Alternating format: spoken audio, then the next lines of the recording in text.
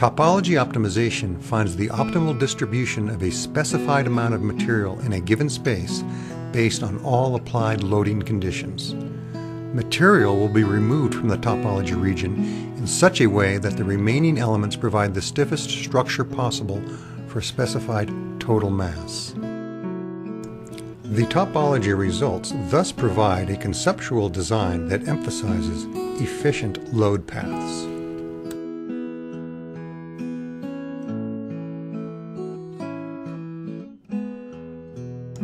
When using equivalent static loads to simulate collision loading, the external forces should be applied to an unrestrained free body using the inertia relief method. Concentrated masses that account for heavy components should be added to the inertia relief topology model.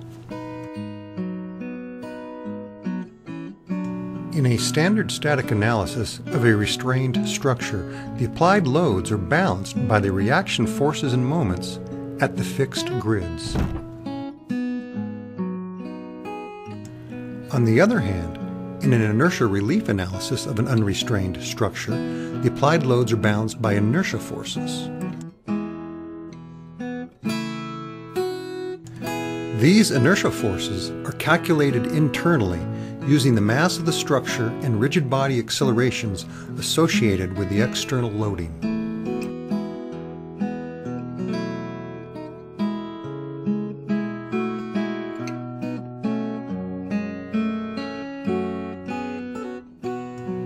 Comparing the topology results with and without inertia relief, it seems plausible that some structure exists due to the placement of the boundary conditions.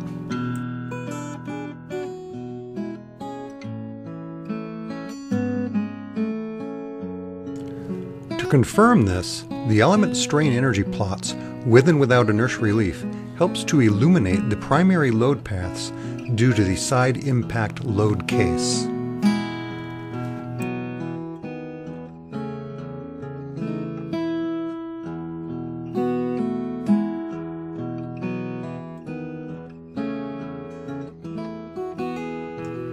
The use of single-point constraints, known as SPCs, affects the load paths and topology results. If SPCs are not needed, do not use them. Based on the results, inertia relief should be used for unrestrained loading conditions during topology optimization.